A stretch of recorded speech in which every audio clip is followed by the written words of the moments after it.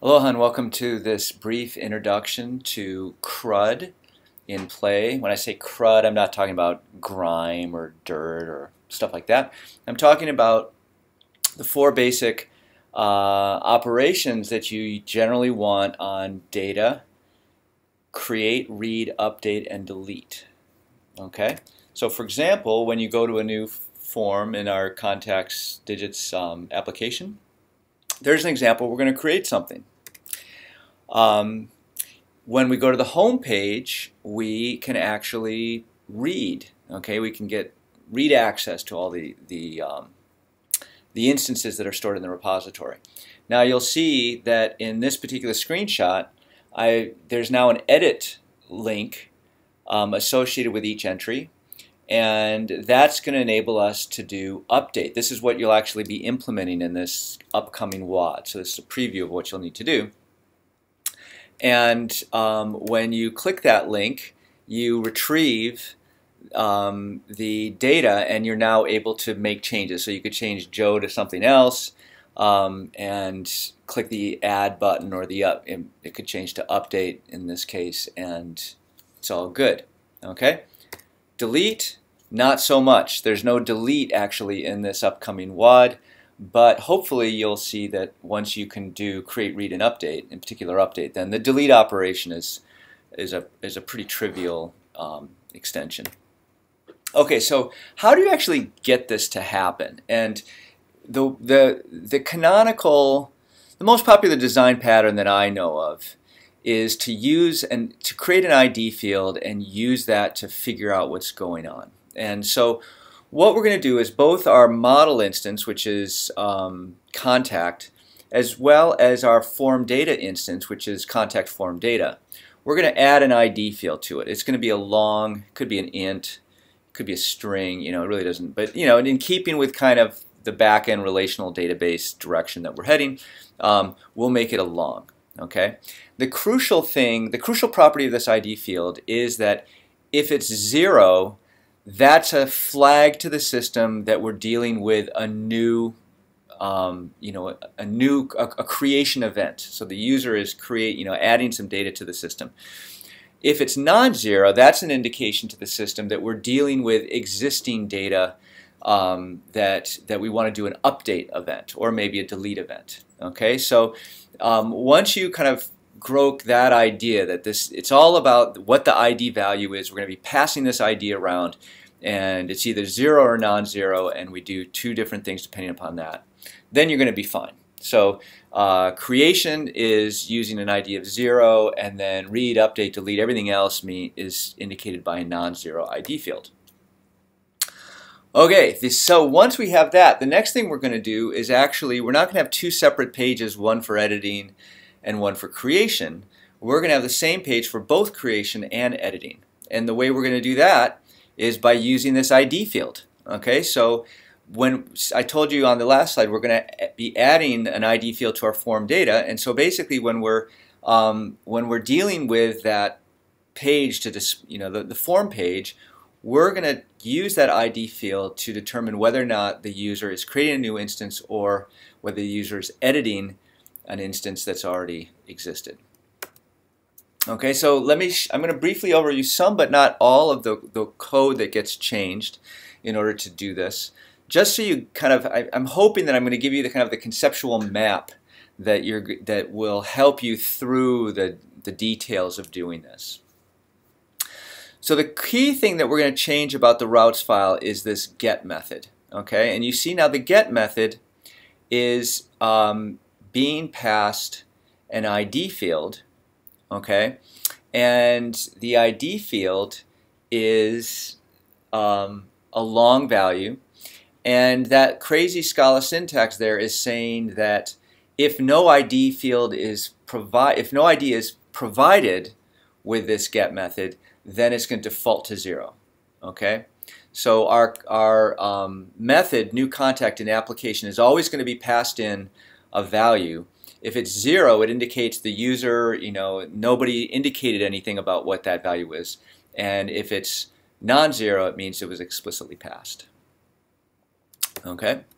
Second thing is that we're going to update our controller method, which we call new contact previously. I'm going to keep it new contact just to help you make the connection between the old code and the new code. But that's not a good name for it anymore. It really should be just manage contact or something.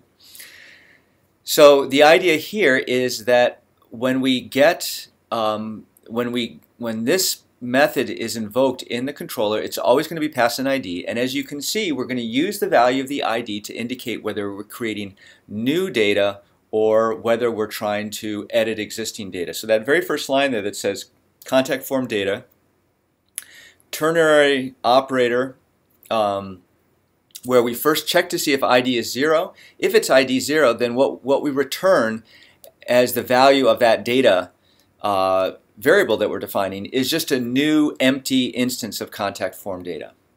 But if ID is not equal to 0, then what we're going to return is a new instance of contact form data where it's been initialized with an actual contact instance which we've looked up from the contact database by invoking the getContact method with an ID. Okay? So here again you see this use of the ID method to figure out whether or not we just want blank data or whether we're supposed to be retrieving data from the database. Okay, and then after that we're going to fill the data, fill the form with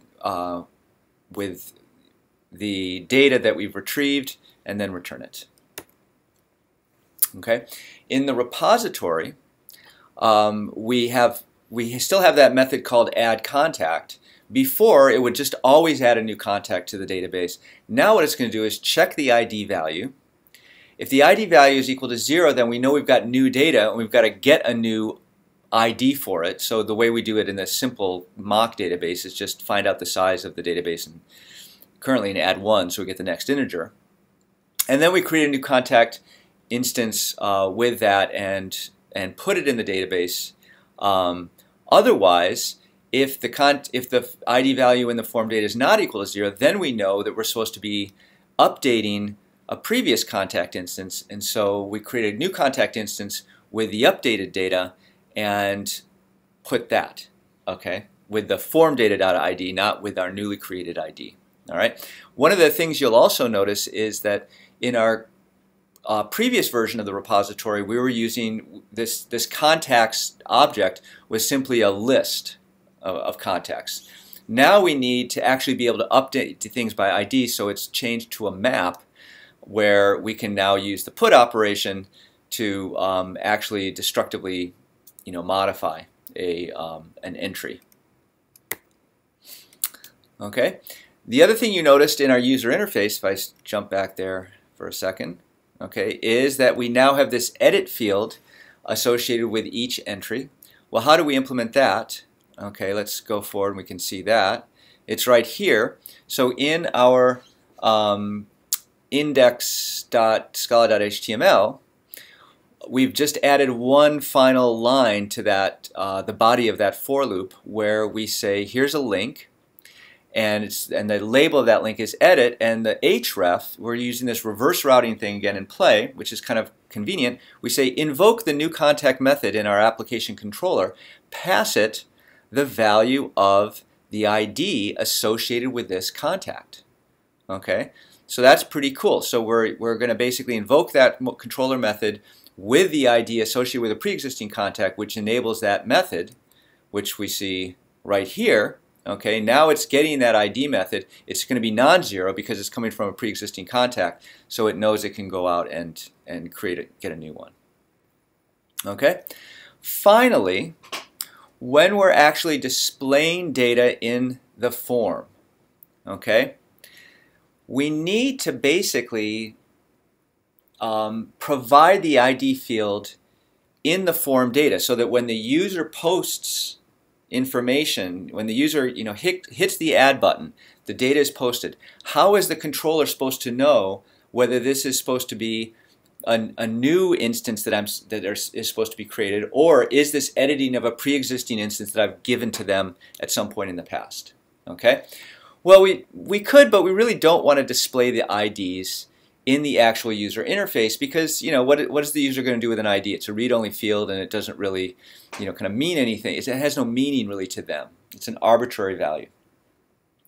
So the way that we're going to do this is we're going to use another HTML feature called hidden input types. Okay, so we're updating our form with a new input type that I'm putting at the very top, which type is hidden, and all it's going to do is store the value, or put into the form that gets posted a new key value pair that is the ID associated with this data. So when we're creating a new, when the user wants to make a new instance of a contact, so they've just pressed the new contact form, that value there will of course be 0, right? When the user has hit the edit link, okay, on the home page, and we've pre-filled the form with data, then the user will, then the value of this ID will be non-zero, okay, or it'll be the value of whatever the ID associated with that record is. Okay, so that's basically how we do things. Okay, so in summary, all right, just to kind of so you understand the high-level approach here, we're going to use an ID field to indicate whether or not data is pre-existing or new. If the data is new, that the ID field is going to indicate that by being 0. If it's pre-existing data, the ID field is going to indicate that by being non-zero. We're going to update the controller, the repository, and the view, the table of images with this ID value, or we're basically going to update them to each of these 3 places to inspect the ID value to determine whether or not we're dealing with a new value or a pre-existing value, and then do the right thing. Okay, so that's the overview. I do believe in the book they've been doing something similar with their warehouse management system, and well, actually, I know they're doing the same thing because I've read the book myself. So hopefully, this will both reinforce your understanding of what's happening in the book, and actually maybe help you understand better what's going on in the book now that you have this kind of view of how these ID fields are being used.